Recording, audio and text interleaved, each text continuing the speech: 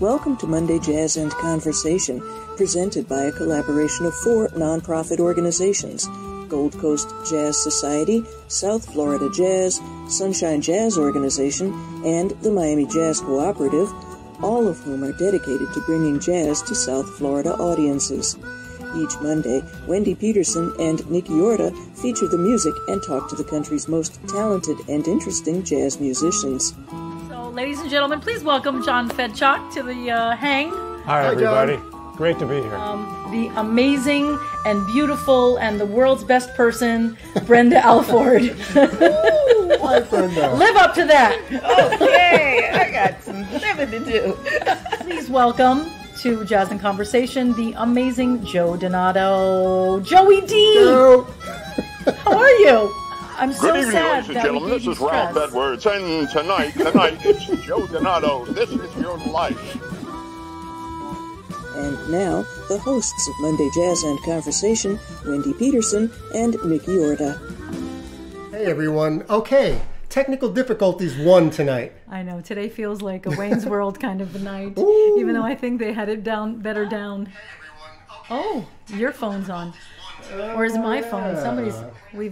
All the gremlins You know are what? coming out. I swear I haven't started drinking yet, but now I am going to. I'm going to follow shortly. Anyway, we're very excited to to be here tonight with an amazing guitarist that we're featuring, the amazing John Hart. He is going to be, oh, you're playing that, okay.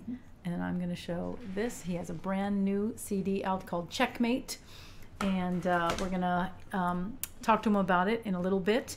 But first we are going to hear him play with his amazing trio on bass. You want to introduce?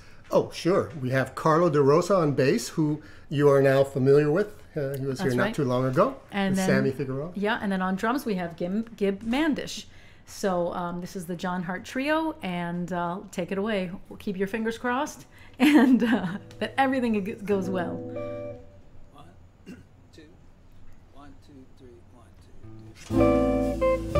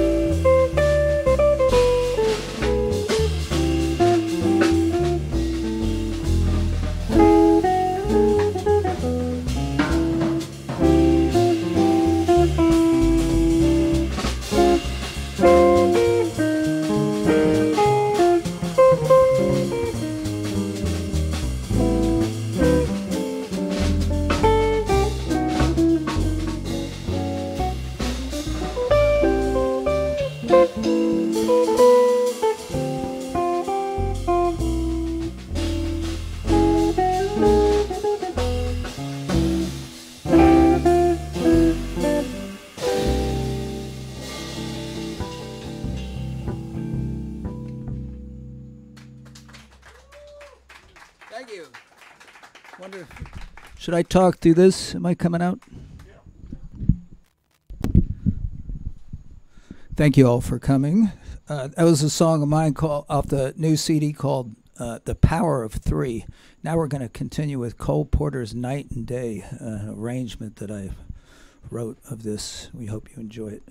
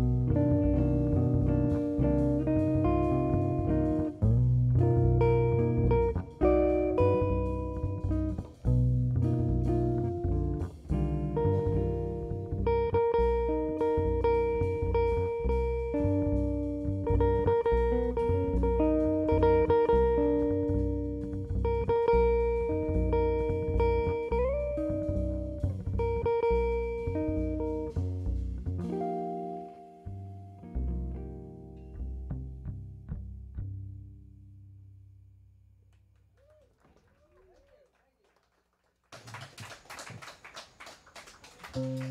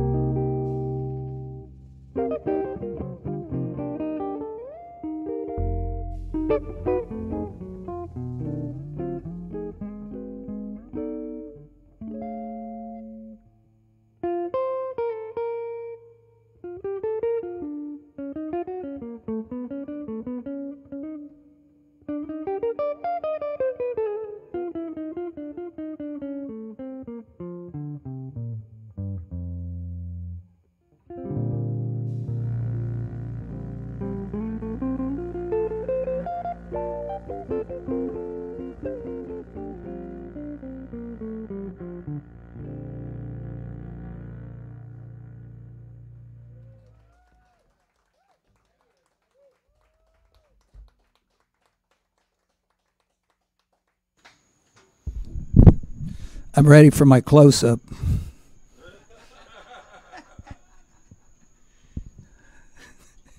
Shall we play another? One more. One more. One more once. That was Everything Happens to Me, which is also off my new CD, which is a quartet with the great Gary Simolian, Barry player, and we actually did that as a duet kind of spontaneously in the studio, so it's it's on the record. And we're going to continue now with a blues composition of mine, which is also on my new record. It's entitled 1, 2, 3 Blues.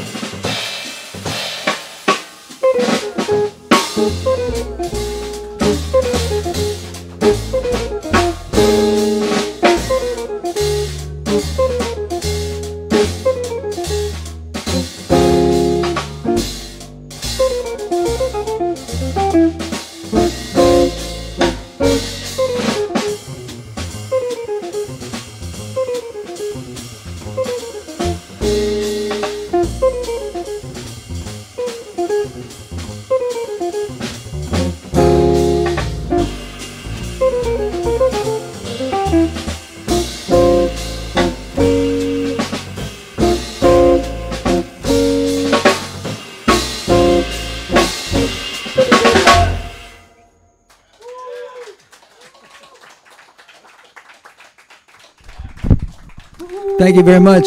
It's Carlo De Rosa on the bass. And Gibb Mandish on the drums. Hello. Hey there. Hello. How you doing? I'm exhausted. I don't know if I can talk now. Oh, you're going to talk. I haven't played a gig in like 2 years. You're going to talk. Right, Wendy? Exactly. It feels like it anyway. Well, you're sounding fantastic. Thank you. Just amazing. All three of you guys are just killing it. It's so fun to be able to hear live music again. Yes. And for sure, look, the band's taking a break behind me. They get to take a break. Yes, John does not. So, how you doing? I'm good. I know that you have a brand new CD. Right. Is it out now? Yeah. It's been out for, I think, about a month now. Makes the perfect everything gift, Yes. whatever the next holiday is. It makes the perfect vaccination. Yes, post-vaccination gift. Post-vaccination, getting back For the out for there. the not socially distanced listening part. That's right. No masks. My mom just got hers today. Hope you're feeling all right, Madre. Yeah. Anyway, so have you been gigging much throughout this, or I know you've been teaching. Right. No, I didn't gig at all, but I feel like I'm really one of the lucky ones with my teaching job at U of M, because really kept me busy from the, we started back in the fall, right. Kind of hit the ground running. So, I keep very, I'm very engaged musically when I'm there and stuff. So it's good. So really, I haven't played any. I went up. I did go to New York once to record another record that's going to be coming out next year in December. But that's about the only thing I did till recently. Now I've started playing a few gigs just in last month. So when did you record this CD? This one was done in December of 2019. Oh, okay. So I'm recording on Steeplechase. Yeah, I'm kind of lining them up in queue. I have another one recorded already that's coming out next year. That's the way to do it. So, well, it's nice. I mean, by the time it comes out, I already kind of forgot about it. It's a happy surprise. Oh, wow, this sounds pretty good. Yeah. Or listen to on the radio. Who's that guy? Exactly. Oh, wait a minute. Well, first of all, I mean, your originals are great, but I really loved the treatment of Night and Day. Oh, thank you. Was just really cool. Everything good. And one of my favorite songs of all time lyrically is Everything Happens to Me. Matt Dennis. Yes, such a great tune. Beautiful tune, yeah. He's very underrated because, he also has Angel Eyes, which is just Angel Eyes, fantastic. And I think he wrote Violets for Your Furs. Am I correct in that? No, and the only reason why I know, I think that's Cole Porter. Violets for Your Furs? I think so. I'll have to check that. We'll have to. Yeah. Somebody out in the audience, will check please check that. We'll Wikipedia. I only say anybody that. Anybody here know that? Jim, Violets for Your Furs. I know Matt Jim, Dennis. Oh, okay. It's not Cole Porter. Oh, okay. Definitely. I thought you know what it was. Jim came over with a Cole Porter book, and I thought I saw it in there. So, I'm wrong. It kills me to say it. Cole Porter wrote every other song. Every other song. I've been playing these songs for 40-something years, and it's just, Cole Porter, the more I play his music, he was probably maybe the greatest genius of all the well, and just the fact great that American songbook that he wrote writers. all the lyrics, too. It wasn't just... He wrote the lyrics, too, but just the variety of tunes, from Night and Day to... the long Cole Porter tunes like I Concentrate on You, to a tune like Everything I Love, or Every Time We Say Goodbye, to I Get No Kick from Champagne, right. completely different. So in Love, another one of the long ones. It's just endless. It's right. And he always has a little twist. Every A section is always slightly different. Right. And it's so interesting. He's and he wrote I Love You, which is, it starts with the major seventh interval backwards.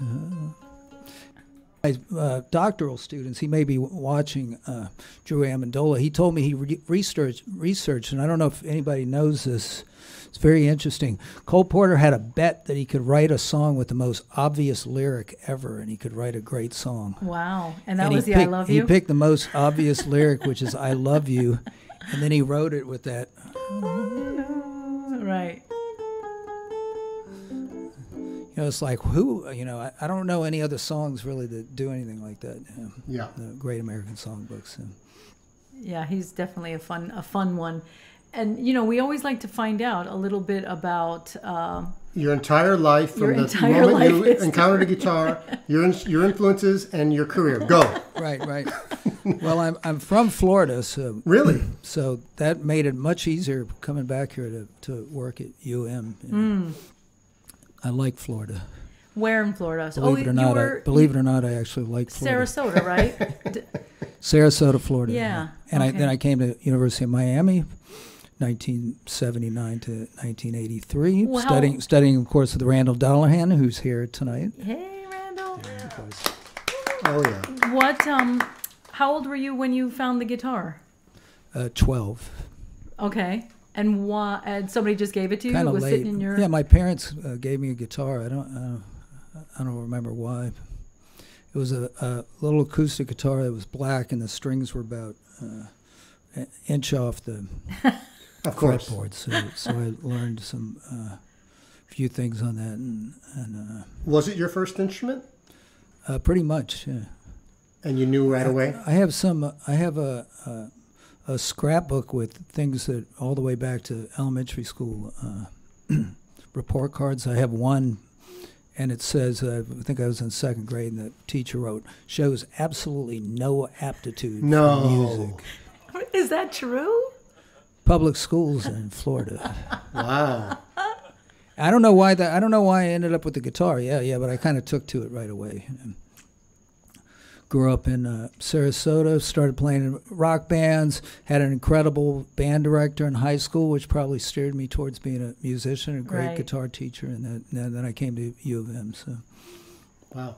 And who were your first influences? First influences, growing up in the South, of course, Southern rock and Allman Brothers, you know, which I listen to them now, and I see, wow, I could see easily how I could move to jazz from there. And then, all the guitarists from the 60s, the British, Clapton, nice. Jeff Beck, Jimi Hendrix, of course, John McLaughlin. Then Jeff Beck made those two records in the 70s, Blow by Blow and Wired, which are kind of moving towards fusion. So So was that your entrance to the jazz world? Yeah. Through the fusion? Possibly, yeah. And then I heard Miles, and I think in 11th grade, and I kind of had an epiphany hearing him playing It Ain't Necessarily So. Oh, that's such a great record. And then I became a very hardcore jazz person after that. Lisa Ann wanted us to ask you about Dave Gould. Yeah, Dave Gould was my guitar teacher who was... he was an older style, kind of big band guitarist, and the Django Reinhardt. He worked a lot professionally. He was actually I think he was a detective. I know he was some kind of police officer. I think he was a detective in the Washington, D.C. area. He played guitar and gigged all the time, and then he retired to Florida, and he started a teaching studio that was very successful. Oh, cool. But he went thoroughly, I went thoroughly through, learning how to read and all that kind of stuff. I went to the first lesson and I was like, oh, I don't know, I was playing rock, and this guy played Stairway to the Stars, I think. It's one of my favorite tunes. And you were listening to Stairway to Heaven. Yeah, right, exactly. One of my favorite tunes now. So it took me a minute to, but I got a good, foundation, definitely. Lisa Ann was one of his students, and she was in the we were in the big band together with the band director Andy Wright, who was really a very special person. I've been talking to people about it. It doesn't really, the school doesn't really matter. It's all about the individual. Teacher. Yeah. You can be anywhere in the country. That's the truth. And if you have the, one teacher is going to just have a transformative effect on young people through decades and decades. It doesn't matter where it is. And And so then, that was good, but not too much jazz. But I got some gigs when I was in high school, and my Dave Gould actually got me to sub, and I played with Frankie Lane. I did a show in the Suburb Club with Frankie Lane, and then I played the band director Andy Wright got me on all these gigs with the orchestra where they had a little guitar part. So I ended up working with playing with Phyllis Diller and Steve Allen. oh, how fun! Nice. Red Skelton, all these interesting people who were big stars then. But I have some of my former students, maybe people that you guys don't know, but they were big stars. Phyllis Diller, I stood backstage with Phyllis Diller as she was going to go, and I was in high school. And I didn't go on until she went on. The orchestra played a few tunes, and then I went on when she went on and plunked out a few chords, whatever they had in the guitar part. But I was standing by her, and she was absolutely nervous wreck. Wow. Getting ready to go on stage, just like kind of like this. And then she goes out and boom, she's Phyllis Diller immediately.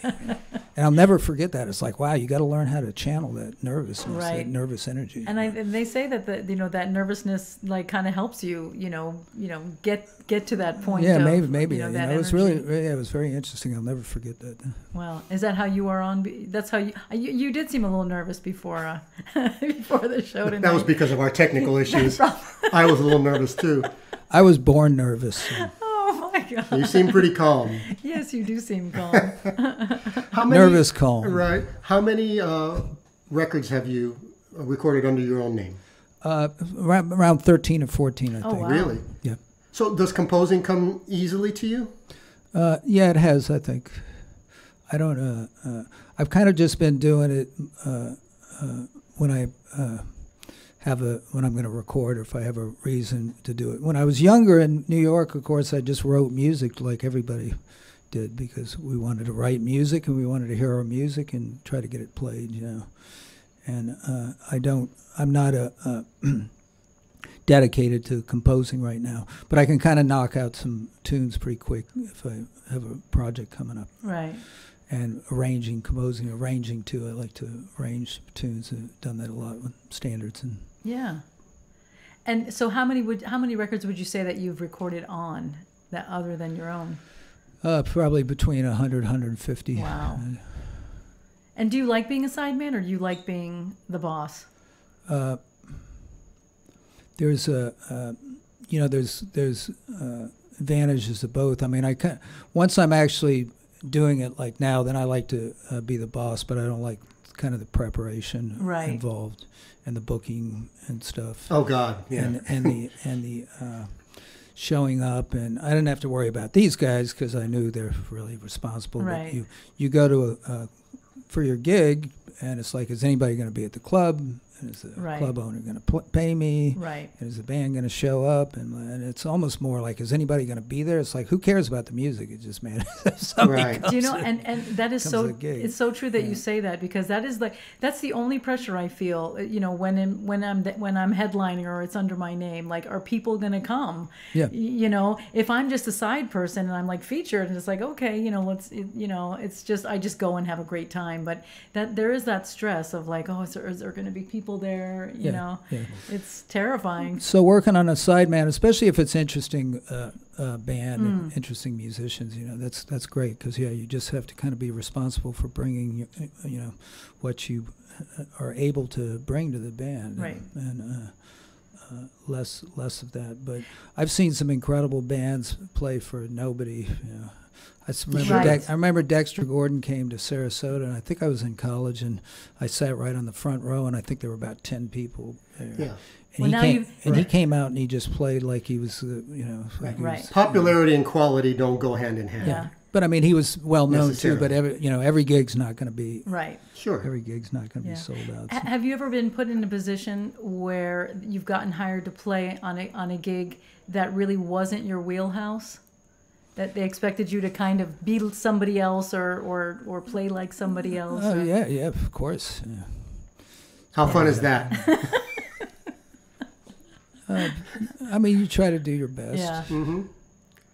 I didn't set out. I'm very comfortable playing a lot of different kinds of music. Yeah. Which I didn't really set out to do that necessarily. I think I was just interested in a lot, And you get pigeonholed in especially when I was first in New York. I was playing bebop, but I'd already, I learned how to playing rock and roll. So right. and then somebody would hear me play fusion or something. They'd be like, "Well, how can you do that?" And it's like, "What do you mean? It's what I do."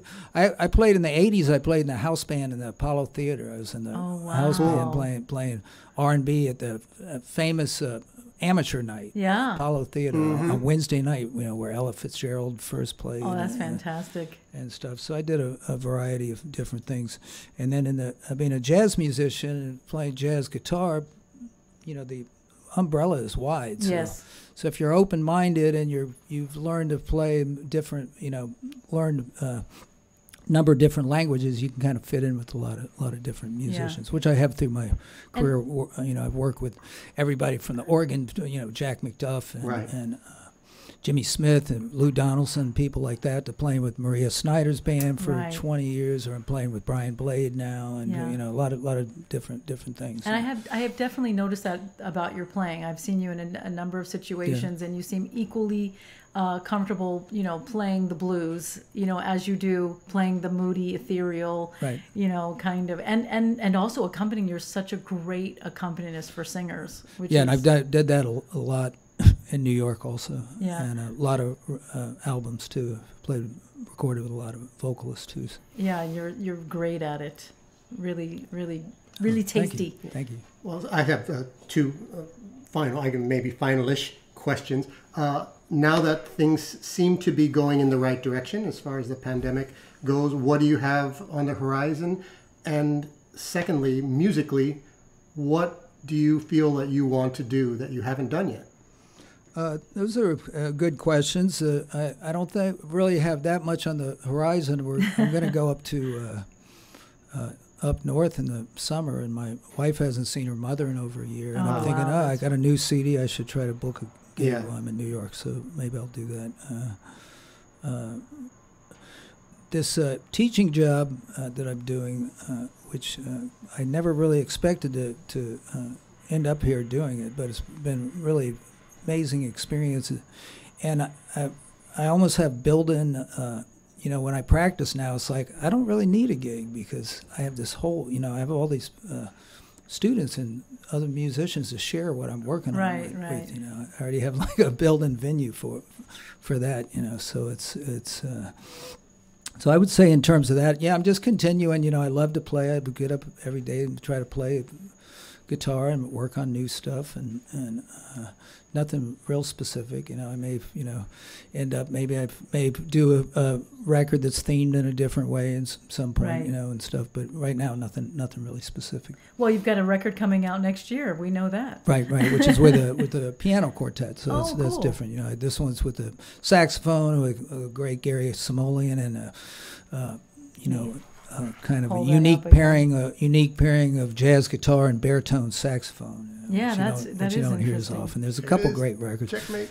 Checkmate. And so we would find that where people can find that. Anywhere you would find records now, I guess. Certainly Amazon and all the online retailers mostly. Maybe there's a record store somewhere. It's distributed, but I don't even know what retail's like. Most of retail's online now. So right. Well, it's I can't wait to hear more. So you're going to play for us some more. Yes. Let us do a couple of announcements first, and then the boys can get ready. All right, break's over, guys. Great. And we'll get back to you in a couple of minutes. Yeah, because I do want to talk about the virtual tip jar. So if Nikki, if you want to pull that the banner up, so we have a tip jar online. It is we always want to pay our musicians as much as we can, fairly and whatnot. So we ask that you support our musicians. The first $100 will be matched, which is very exciting. And all you have to do is text the word tip jar to the number 44321. So some people have gotten confused by this. The number that you're texting to is 44321, and the message that you're sending is tip jar. You will immediately get a message back that is a very secure, safe link to be able to put however much. There's no limit or low or high, anything you can. We know it's a difficult time. So if you can, we would so appreciate you supporting our musicians. All of the money that goes in the tip jar, plus the $100 match, goes directly to the musicians at the end of the night. We don't keep anything or, have fees or anything. Right. Everything goes directly to the musicians. So we thank you in advance. That's, once again, it's text the word tip jar to the number 44321. Thank you. And I guess we're going to hear some more music from John Hart.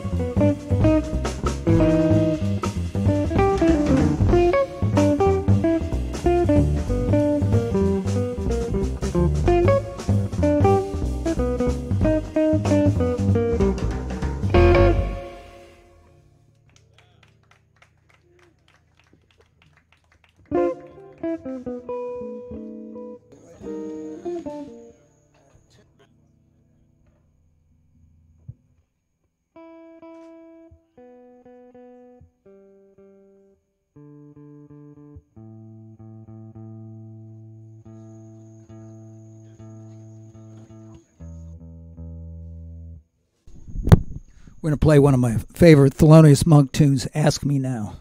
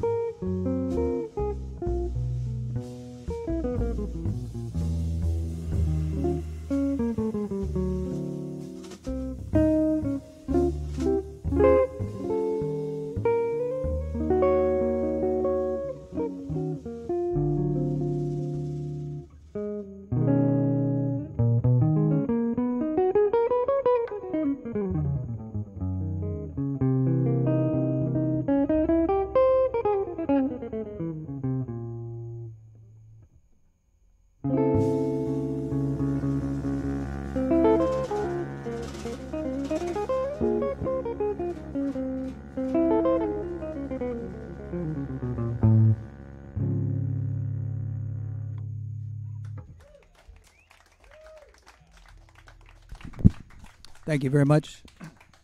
Thelonious Monk asked me now. Once again, you've been listening to Carlo De Rosa on the bass. Gibb Mandish on the drums. Yours truly, John Hart, playing the guitar. Thank you all for coming out to this intimate gathering. And we're going to close out now with the title tune from the new CD. This is called Checkmate.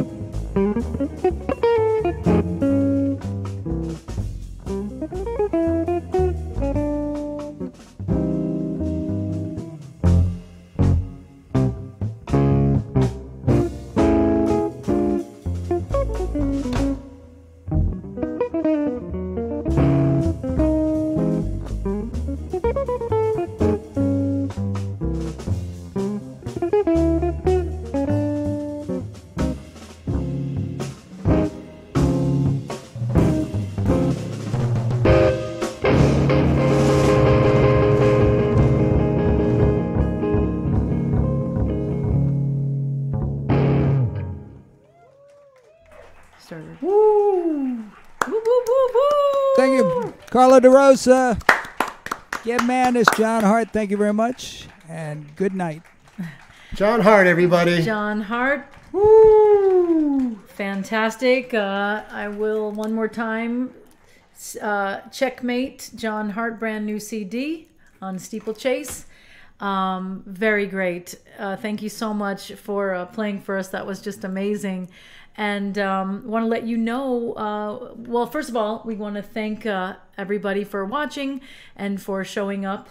And we want to thank our partners in crime with that help make this happen each and every week.